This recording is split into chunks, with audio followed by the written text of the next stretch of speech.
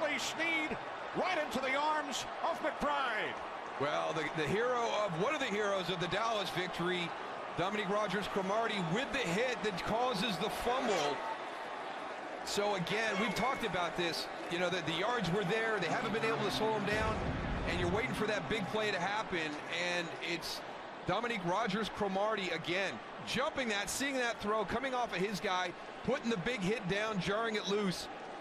Trumaine McBride there for the deflection and the touchdown. It is rolled to completion, and then a fumble on the hit by Rodgers-Cromartie. McBride